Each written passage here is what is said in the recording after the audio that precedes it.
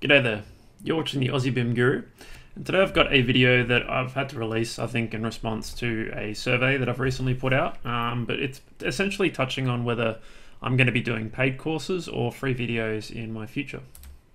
So I'm going to sort of discuss this with you. So the reason I've decided to release this video outside my release schedule is just that I've put out a survey for my business because I'm thinking of making some paid online courses for my business, not necessarily as a part of Aussie BIM Guru, and I wanted to sort of respond to some feedback I've got from that and give you, I guess, some ideas of my plans, to get some of your feedback, because obviously you're not all on my LinkedIn or my Twitter, so you don't all see me when I do this, and also just to share the roadmap for my channel's future.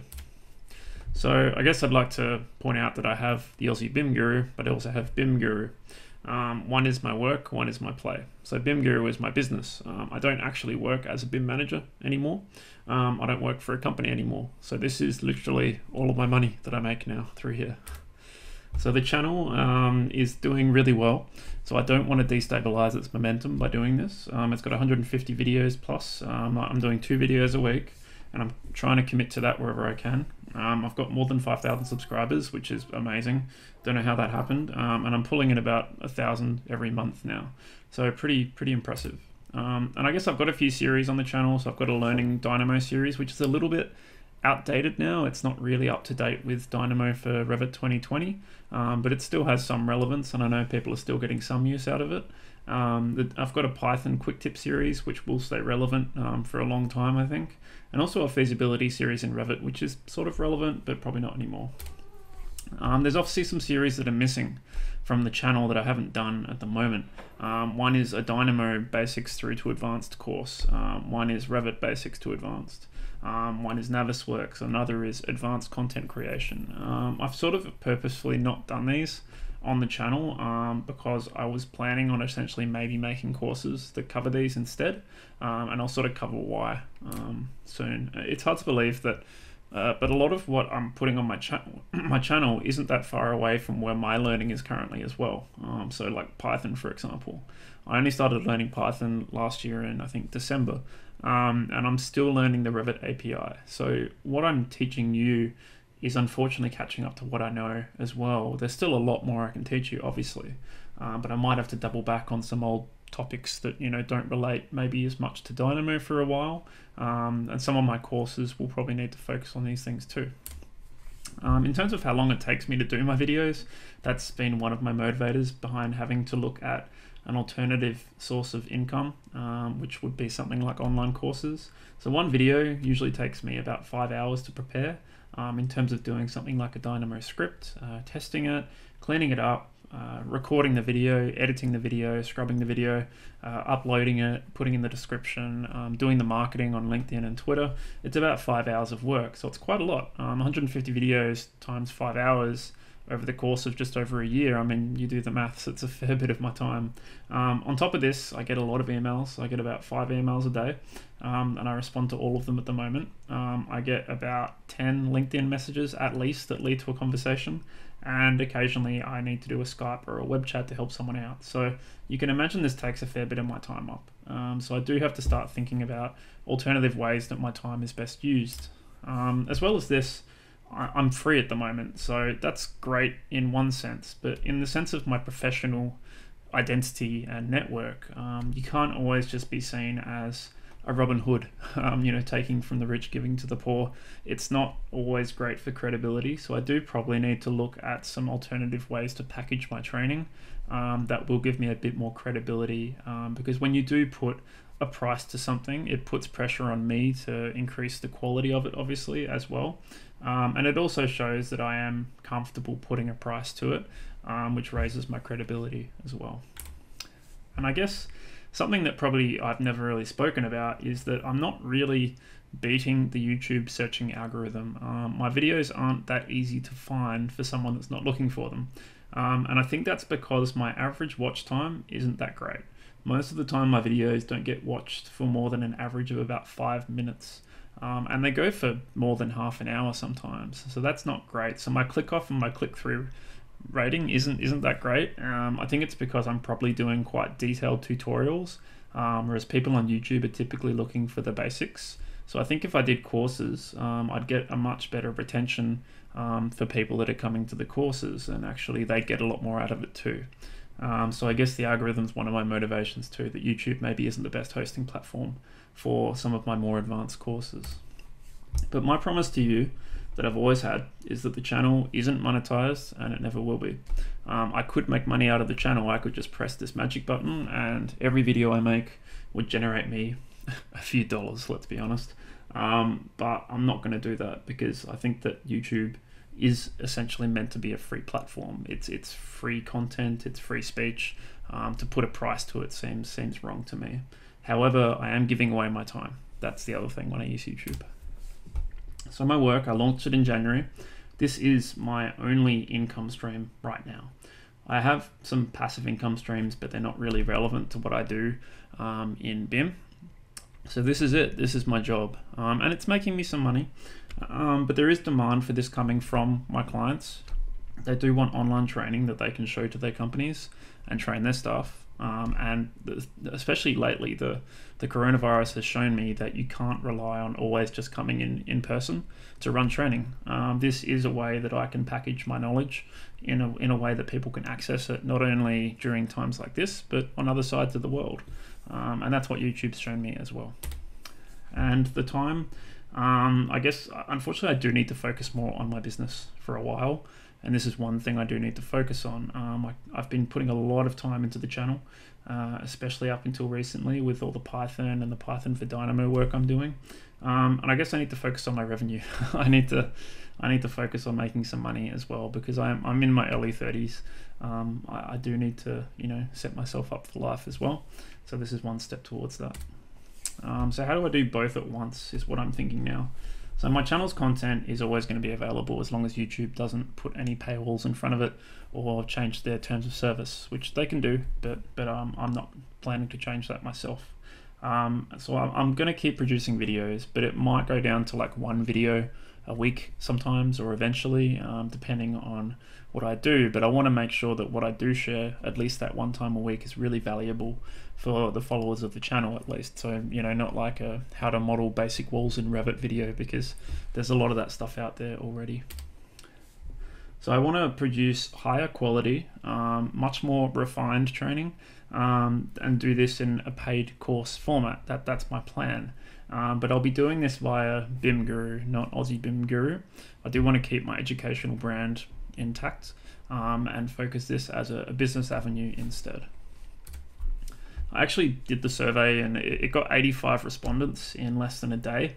So I'm just going to present some of those results and sort of comment on what I can see the respondents are telling me. So I guess 50% of the people already use online courses, which is great. So it shows me that there is a market for this. People are using online courses. As well as this, most of them are seeking new skills. That's their motivator. So my goal is to share more advanced topics that maybe give you a skill that you don't currently have. The users most value, at least from what I'm being told, that it has to get to the point. It has to be, it doesn't want to drag on. Your time is valuable, my time is valuable, so I get that. So I need to focus on really packaging everything, which I don't always do on my YouTube videos. Sometimes my YouTube videos, I just build a script, I hit record, and I just go. And if it takes 20 minutes, it takes 20 minutes. If it takes half an hour, it takes half an hour. Whereas this lets me plan out my courses a bit more.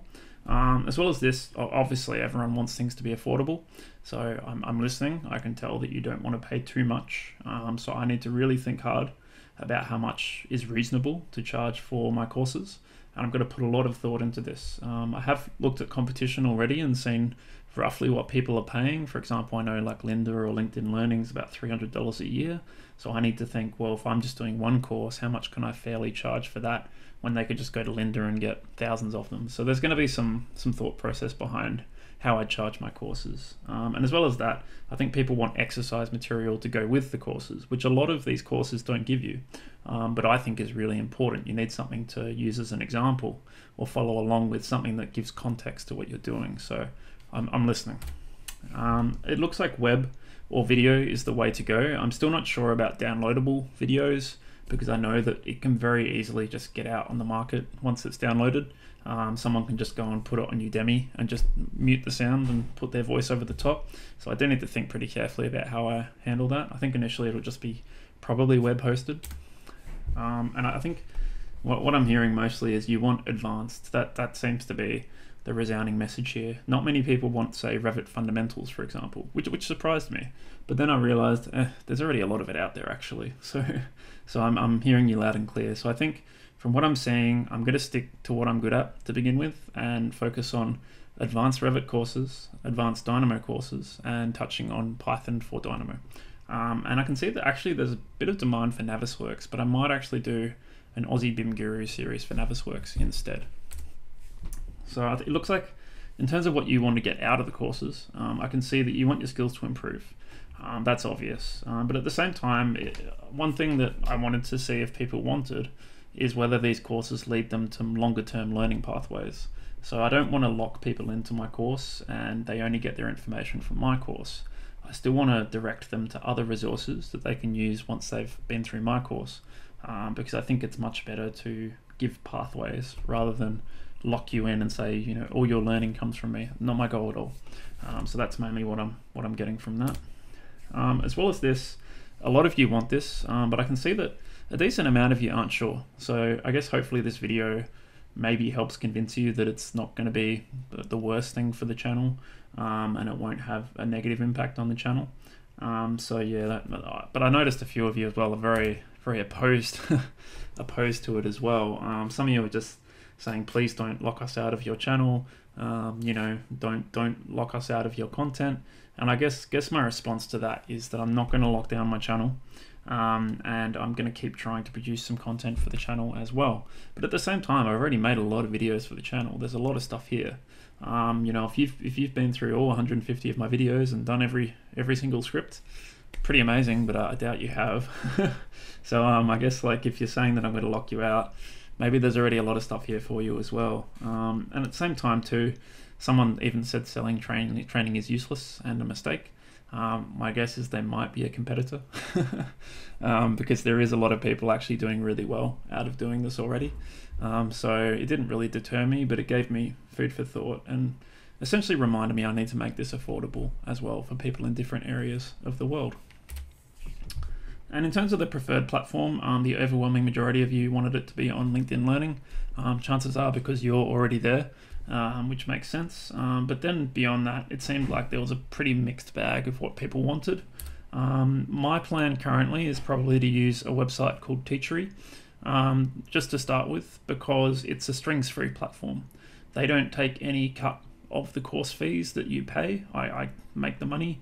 They're just hosting the service essentially. I assume that they have some ad revenue or something like that driving the platform. But at the same time, it looks like it doesn't put any strings on the users as well. So you're not locked into their service.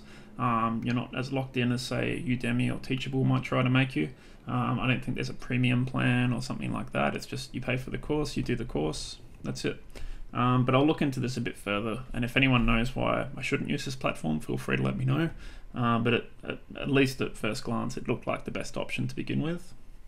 And once this course has built more interest, I want to get obviously some testimonials from people that found value in the course, because this gives me a business case to actually approach a larger service like LinkedIn Learning to host courses on their platform.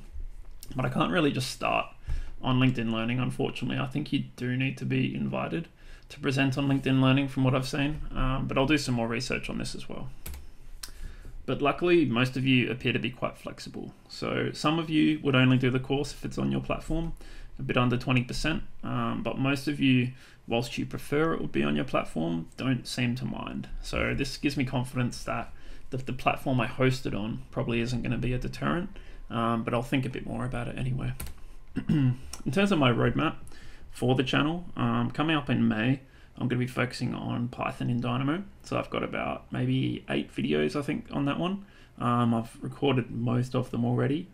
Beyond that, I'm planning to do about a month of Navisworks. So this is a program I haven't used for a while, but when I did, it's one of my favorite programs. So I'd love to teach you how to use it as well. And I'm thinking to do this in a free series on my channel, essentially. Beyond this, in July, I'm thinking to visit some Revit family creation tutorials. So like how to build a Revit door family in a way that I think is more efficient, how to build certain types of families that are a bit more complicated, like parametric arrays. And then beyond there, to be honest, I'm not sure. I'm not quite sure what I'm going to cover past that point. I haven't run out of things to teach you, but I'm sort of losing a bit of steam, I'll be honest. By then I'll probably have other things I want to cover. But I might be more focused on, say, doing paid online courses at that point for a while, and might just do one video a week. I'm not sure yet. I can't see that far ahead in my mind at the moment. But yeah, hopefully that gives you a bit more confidence. The channel does still have some life in it, and it will keep going. So I hope this sort of helps clear up some of the concerns that some of you might have had. And I guess your feedback is really welcome. I want to know what you think. Even if it's negative, just make it constructive. Put some logic behind why you're against or for this, and I'm happy to take it on board. And I look forward to making more content in the channel in future. And yeah, we'll keep going. Anyway, hopefully that helps clear some things up. This presentation will be on GitHub like they all are, but yeah, don't know if it really helps anyone. But thanks for watching today, and hopefully you'll enjoy my upcoming series on Python in Dynamo in about a week. And thanks for participating in the survey if you did as well. And if you're not already following and subscribing, probably a bit of a strange video to see for the first video on the channel, but thanks for watching anyway. And I'll see you in the next video. Thanks. Take care. Bye.